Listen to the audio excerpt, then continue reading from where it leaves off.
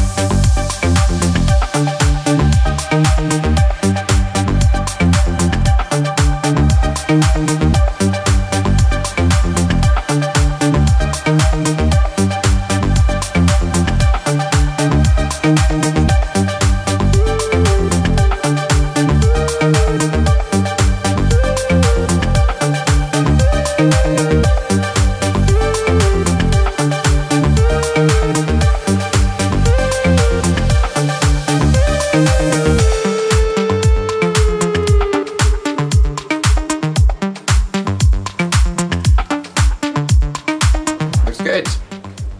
Short. Yeah. Okay, so the haircut is done. Mark has worked his magic on this bad boy. So we've gone short back and sides, just to keep it really neat, and then we've kept it really long on top for the ultimate big hair. Yeah, I decided when you come in, because of time, what I would do is use a selection of combs, starting off with a classic jumbo comb, building up a shape, keeping a corner through here, and then using different lengths combs. We worked it down, and we just finished it off with a grade 1 to sharpen it up. And we took the guard off and just nipped it in around the sides, at the bottom and the back.